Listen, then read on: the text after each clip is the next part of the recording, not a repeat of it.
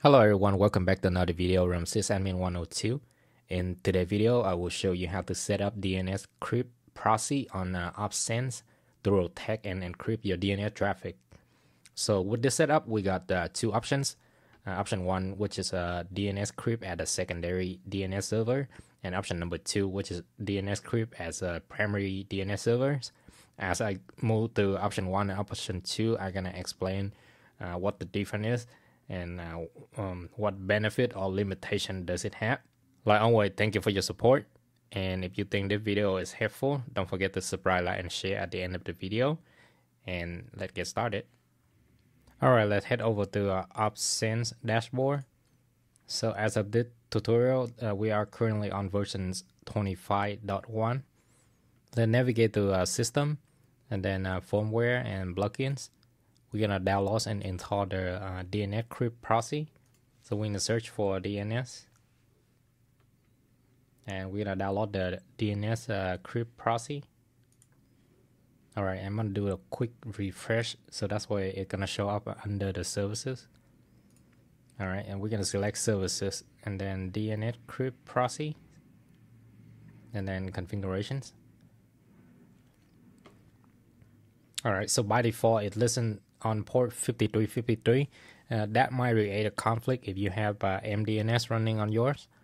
So we're gonna go ahead and remove that, and we're gonna check enable DNSCrypt-Proxy, and we're gonna change this to 127.0.0.1, and the port number is gonna be 15353 and comma. We're gonna add in the IPv6 as well. So it's gonna be the record and then column and then 1 and then the record again and then column 15353. That's for the IPv6. All right, and we're gonna uncheck allow privileged ports. We don't want it to run on a port 53. We wanna keep the Unbound DNS on 53. Of course, if you wanna run it at the primary DNS servers, you can do so. But keep in mind that by doing so, you will lose the local domain, which is resolved by Unbound DNS. Alright, and then you have the option to use IPv6 servers. This is optional, but we're going to go ahead and check it for the purpose of the tutorial. And then you have the option to require the DNSSEC. And then you have the option to require no filter. So if you check the options, basically you allow DNSCrypt to automatically pick the server based on the option that you refer. And then the next two options, these are more like for Tor networking. We're gonna leave it at the default, which is blank and unchecked. Next, block IPv6. So it immediately responds to IPv6 query with an empty response. This makes things faster when there is no IPv6 connections. So if your internet service provider does not support IPv6, which is kind of rare nowadays, but possible, then you would check this. It makes things go a lot quicker. All right, moving on to the server list. So if you click on the little icon, it's gonna have the set of the link for the node servers. So these are the referred servers. If you put that server in here, Unbound DNS is gonna use that server instead of picking their own server, whichever I think are the best, and based on the reference that you set up here, such as require DNSSEC, no log, and no filter. Down here you have the option to pick the server that you wanted. Alright, I'm gonna go ahead and open that list of the node server. So here we have the list of all the available servers that are offered by DNSCrypt. For the one with the V6, that's the IPv6. If you don't see a V6, that means that's the IPv4 server. And if you see a little red icon right here, that means it has filtering. The filtering, it could be for like ads blocking, malware tracker. And then if you see DOH, would mean that the DNS over HTTPS protocol, and it's supporting DNSSEC. If it have the little log icon over here. If AdGore your favorite DNS, you're in luck because on the top one. However, if you're using anything else, I find it is easier to look for the DNS server by select all. And then if you on Windows, just Control F If you're on Mac, gonna be Command F, and then you can find your favorite servers. For this example, we're gonna look for Quad 9. So these are the server for Quad 9. So I'm gonna using two server, one at the IPv4 and one for IPv6. All right, I'm gonna copy that one, and then comma. I'm gonna come back and copy the IPv6.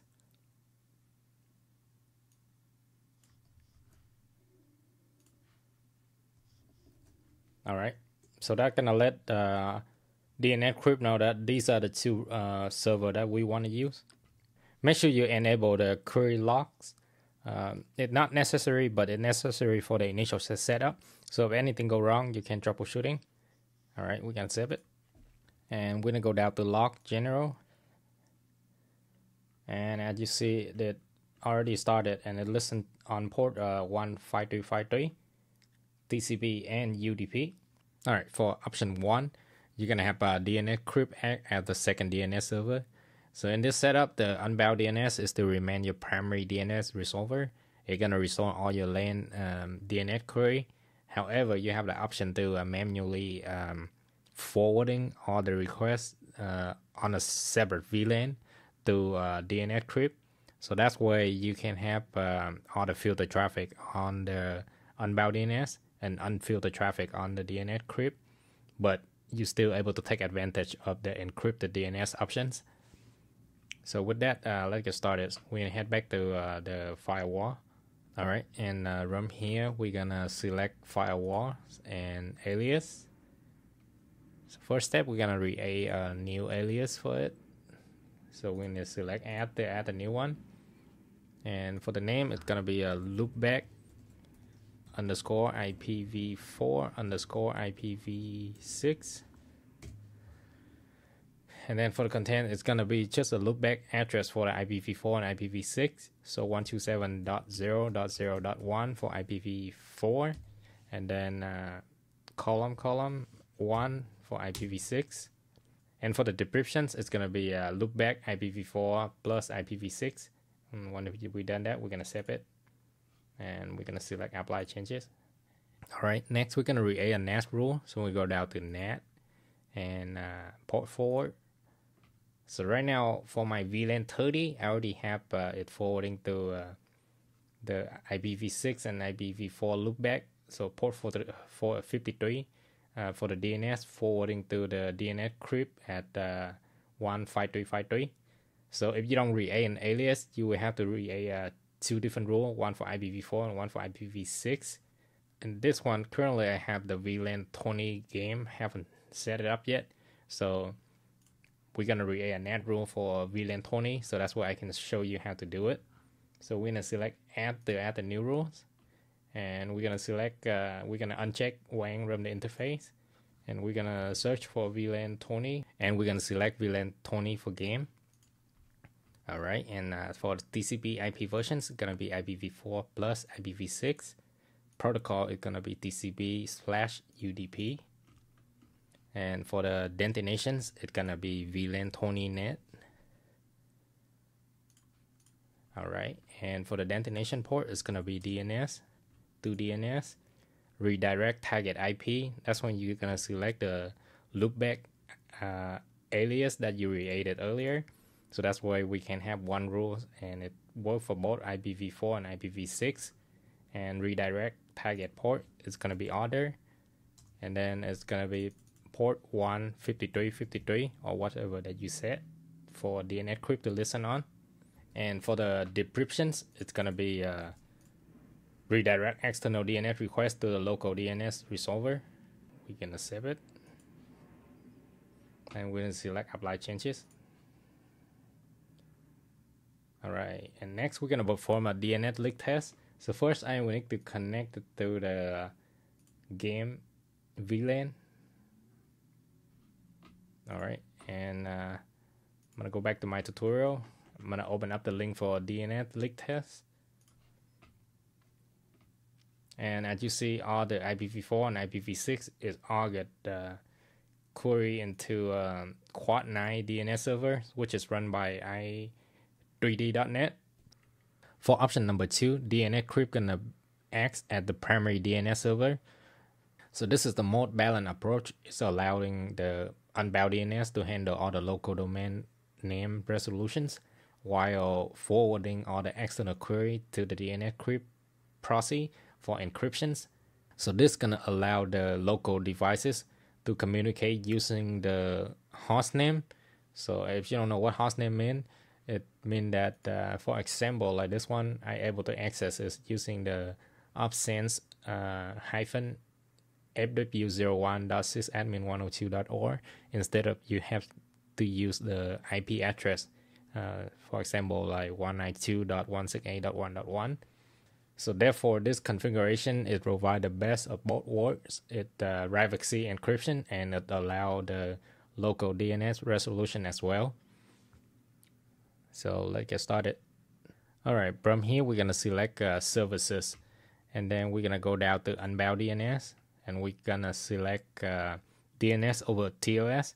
If you have any DNS over TLS, make sure that you disable them or you delete them, because on Unbound DNS over TLS is referred. So if you have a server for DNS over TLS setup, by default Unbound DNS gonna using that server instead of forwarding it to the DNSCrypt.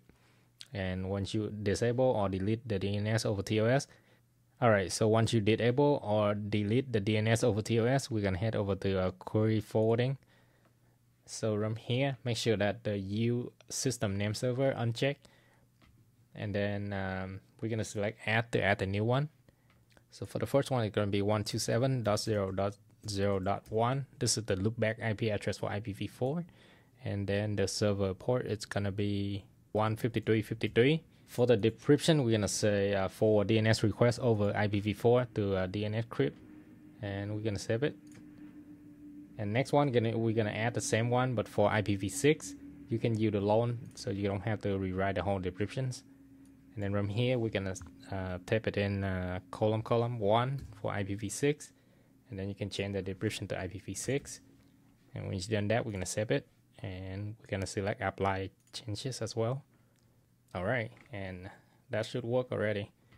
So we're gonna head back to a DNS leak test, and we're gonna run that again. All right, so now we have a lot more DNS servers. However, all these servers still belong to Quad9 DNS. So WoodDNet and i3d.net, it all belong to Quad9.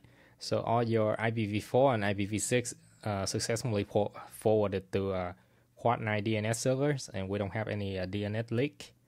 All right, before I conclude this video, I'm gonna leave you with some of the best practice. Make sure that you use the reliable DNS resolvers such as Cloudflare or Quad9 or OpenDNS, and some of the common troubleshooting tip I can give you. It sometimes that it's gonna affecting whether you're able to forwarding the DNS to DNSCrypt or not. If you listed the DNS server up here, and then under Unbound DNS,